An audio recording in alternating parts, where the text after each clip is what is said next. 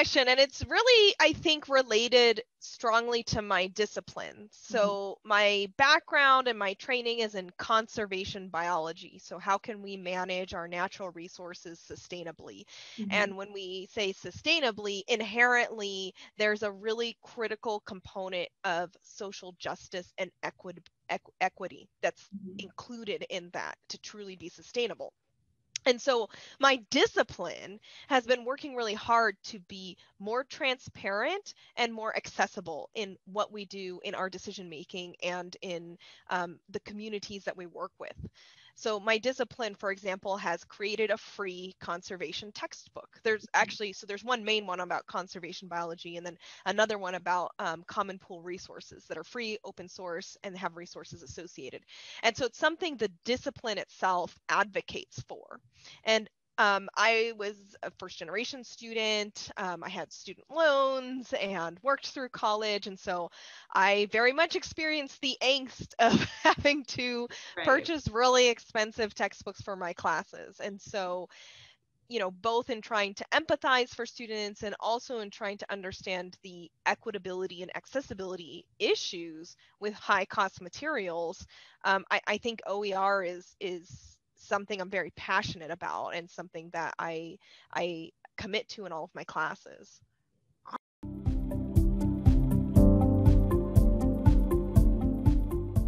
That's a good question, because there's pluses and minuses. A textbook that I would select for a class has a lot of curated material. So that's very nice. It's work that I don't have to do. And oftentimes, and I think students don't know this, but textbooks come with lecture slides, exams, quizzes, assignments. It's like a whole package. And so that helps in putting together a course. And especially for new professors who are putting together courses for the first time, that can be a really critical support tool.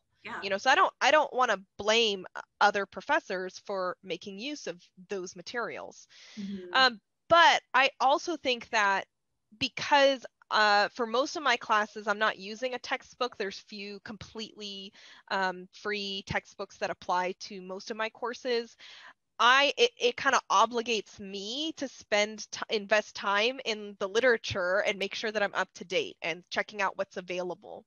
Right. I also spend a lot of time networking with other professors in my discipline about what's available and how we can share resources, or how we can come up with interesting assignments and assessments for students.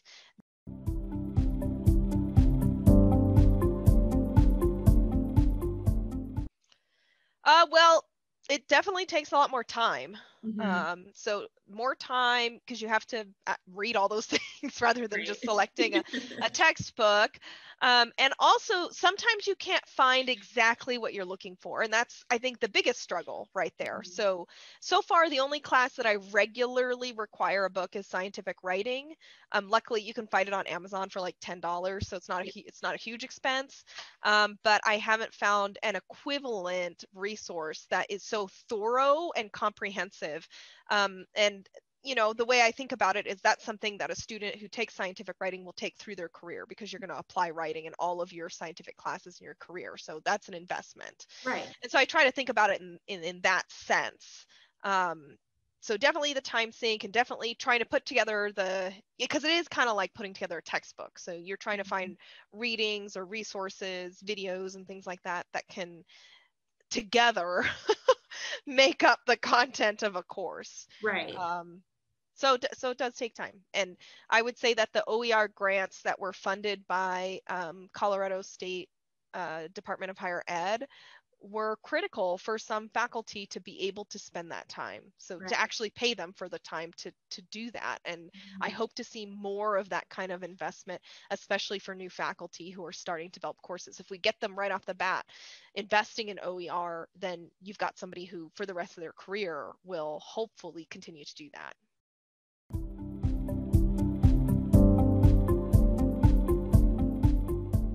So I haven't really spent much time using a textbook, so I don't know a paid for textbook, and so I can't really say how the process is different. When you build a course, I guess I like to use it's called backwards course design. So you start with the end product. So what are the things that I want students to get out of this class? And there's usually a mixture of content, knowledge, and skills.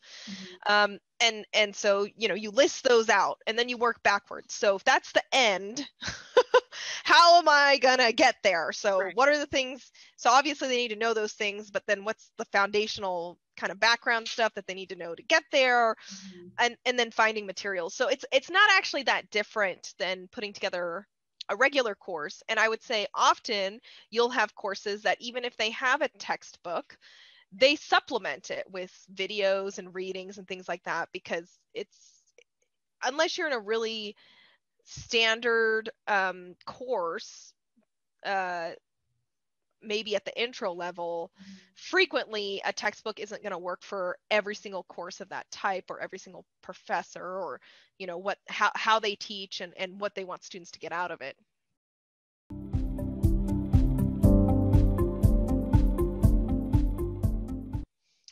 So I have the same advice for faculty, regardless if it's OER or whatever. And that's, try not to change your entire course every semester. It's going to be too much work.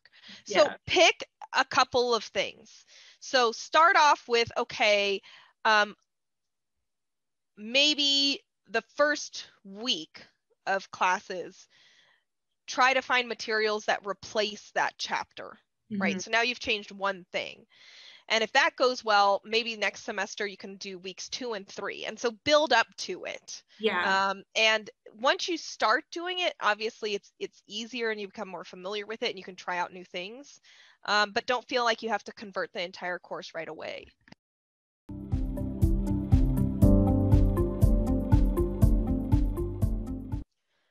I've had some comments in teaching evaluations that students say they appreciate not having to pay for OER. I had one student say she really enjoyed the readings every week, and especially because they came from different perspectives. If you use a textbook, then it's the same set of authors. I mean, sometimes they'll have different authors for each chapter, but different editors. But so for my intro class, we'll read a scientific journal article, and then one from a poet, or I have a reading from this guy he's a reverend, and he talks about the philosophy of environmental management from his religious perspective. And so there's a lot more flexibility with OER. And so what I'm hoping for is that depending on what the student's interests, perspectives, or learning styles might be, different things will speak to them in different ways. And so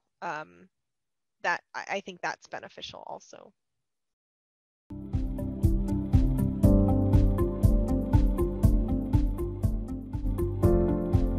So that's a concern, not just with OER, but with open access anything, right? And I would just point folks to the really amazing examples of how open access resources that are community managed and community driven are very high quality.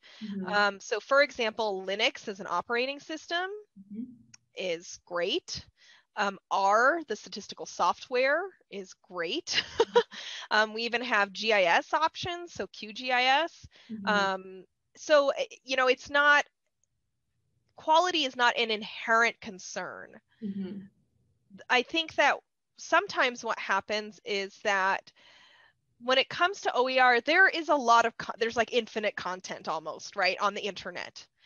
And so, it's very easy for folks to slap something together and put it up and say that this is an educational whatever.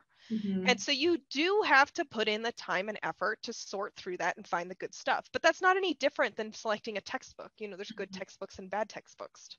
It doesn't have anything to do with whether or not it's paid for or if it's open resource.